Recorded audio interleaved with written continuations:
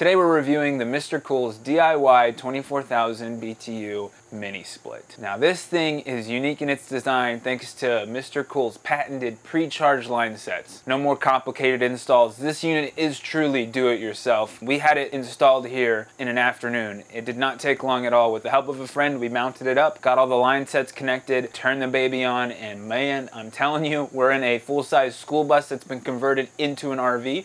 And it is freezing in here. We're only at 74 degrees and I'm having a hard time standing in front of this unit. And not only is it an ease of installation, but it's also extremely power efficient. In this bus, it's fully off-grid, so we have solar panels on the roof that are powering everything inside, so we need power-efficient things in here. But also, if you're just trying to keep your power bill down at home, this unit is a great option for you. And that concludes our review today on the Mr. Cool DIY 24,000 BTU mini split.